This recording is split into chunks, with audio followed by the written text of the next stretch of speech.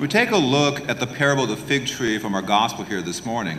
It could seem at first that God is kind of rough, definitely on the strict side of things. If the owner of the orchard is supposed to represent God, he's upset that the fig tree has not produced any fruit in 3 years, just wants to just cut it down, that could cause many of us to be kind of a bit troubled. Because from time to time, we all struggle in producing fruit of the Holy Spirit for our Lord and for others. And so something we might be thinking to ourselves is God going to cut me down? In a very real way, not only this parable, but also part of our first reading from Exodus provides us with a lot of hope. And hope is something so very much needed in our world today. The former Archbishop of Canterbury, Donald Coggan, once wrote, "Of St. Paul's trio, faith, hope, and love, the greatest is love, that is true, but the most neglected is hope. But in the Bible, hope is a major theme." There's no question about that. So many people do try to love God and to have faith, but many people are living without hope. Those of us who are waiting for our little fruitless trees in our lives to start bearing fruit need messages of hope. How strong is our need for hope? A doctor by the name of Thomas Fuller back in 1732 once said, "If it were not for hope, the heart would break." Martin Luther King Jr. once said, "We must accept disappointment, but we must never lose infinite hope."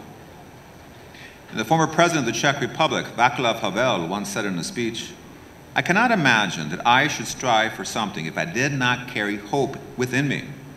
I thank God for this gift. It's as big as life itself." And St. Padre Pio put it as simply as you could put it when he said, "Pray, hope, and don't worry." And of course, St. Faustina wrote, "Jesus is our hope." That then brings us to a very interesting aspect of our parable. Who's the gardener? Who's the one who comes up to the owner of the vineyard and says, "Sir, leave it also for this 1 year, and maybe some fruit will be able to grow on it, because I'll take some good care of it to see if it can eventually bear fruit"? Could that person be Jesus? Of course it could. But it could also represent us, you. Once we, of course, get filled up with hope ourselves, then we can go out and give it to others. So people of hope, following the example of our Lord Jesus, we don't give up on others, especially those who are right now not bearing any fruit. Why? Because we know Jesus didn't give up on us. But notice something rather startling that the gardener says to the owner of the orchard after asking him to see if he could help the tree bear fruit.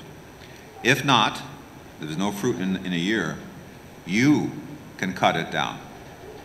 The gardener will have nothing to do with destroying the tree.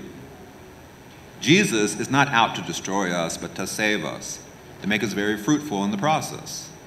So this means that hope is not just a great virtue for Advent, when we await the coming of the Christ child.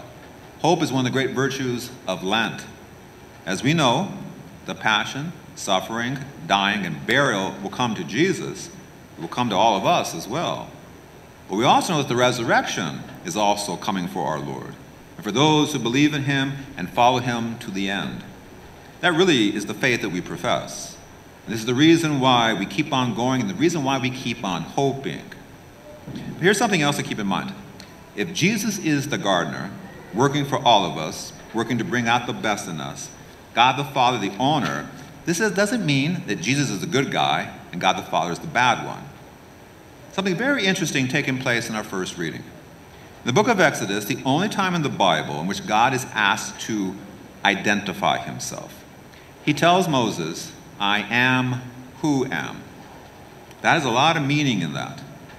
On one hand, this means that God the Father is the essence of all existence. He is reality itself, the complete one who is. The statement also means that when God says that I am, he's clearly identifying himself from the pagan gods who clearly are not God. But if we take a closer look at what God said to Moses, "I am who am," what that phrase really says is that God is the one who will be with you. The name he gives to Moses is actually a promise of intimacy, closeness. That God the Father, certainly God the Son and the Holy Spirit, will be with us always to give us whatever it is that we need to be fruitful in his garden. That is a great source of hope. Here's another thing, though, to consider. This fruit tree had not produced any fruit in 3 years. It's one more year to produce the fruit, or it's going to be cut down. We know that there's a gardener there to work hard, so there's hope right there. But the question still has to be asked. When is hope the strongest? I've mentioned this many times in teachings in spiritual direction. Some of you know the answer already. When is hope the strongest? When things are hopeless. That's when hope is the strongest. When things are hopeless. The world in which we live is rather hopeless right now, no doubt about it. But that means that hope can now be its strongest, its most powerful. But how can this be? When you can no longer trust anybody, no leaders, no politicians, man, everything's been taken away from you. You can't put your trust in nothing. Everything you used to have and to rely on is now taken away. You have nothing left but our Lord Jesus. He is all that remains. That's when it should hit you. Lord, you've all I've needed all along. And then, once everything's been stripped away, you can then hear with clarity the voice of our Lord. Now I can go to work on you.